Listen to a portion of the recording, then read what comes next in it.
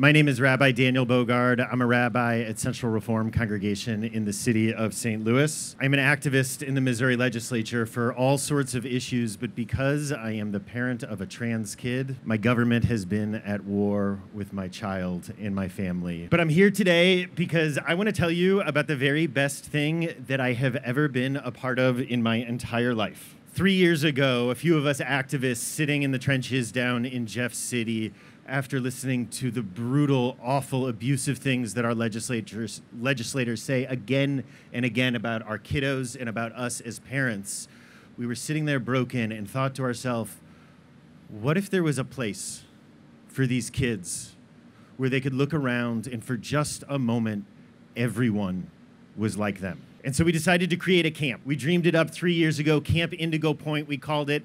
We thought we were gonna get 20 kids from around St. Louis, and let me tell you, we finished last week our third summer, and we got 130 campers from 33 states. We had a kid get on a plane from Anchorage, Alaska, to come to rural Illinois so that everyone around them was like them.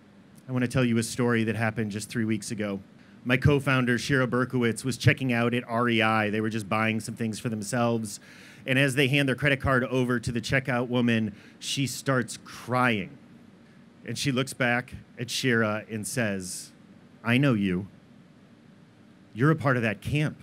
My kid is alive because of your camp. We know it when you look at the awful, awful rates of suicidality amongst trans kids.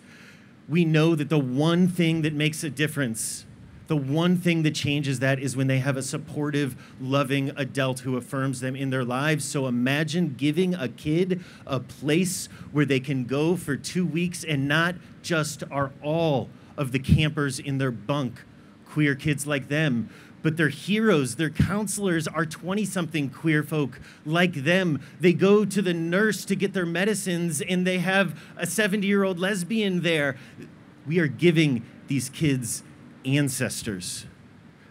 And we are investing in a hope that no bully in an assistant principal's office, enabled by the bigots who run our state, can extinguish.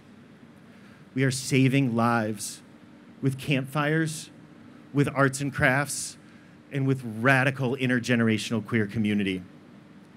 We have 2 core values. The first is that every single one of these staff people needs to be queer.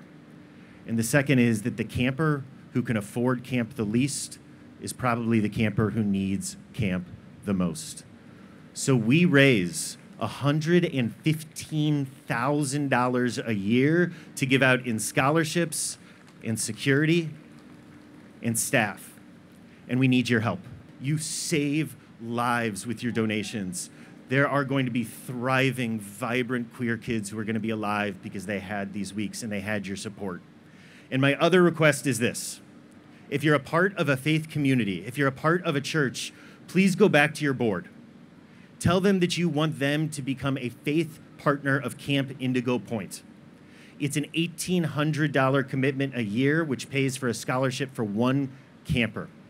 And I don't mean to throw any shade, but I would say 90% of our faith sponsors are in the Jewish community. So, churches, thank you. Please give what you can. You are saving lives. We appreciate you. We love you. Thank you for being here.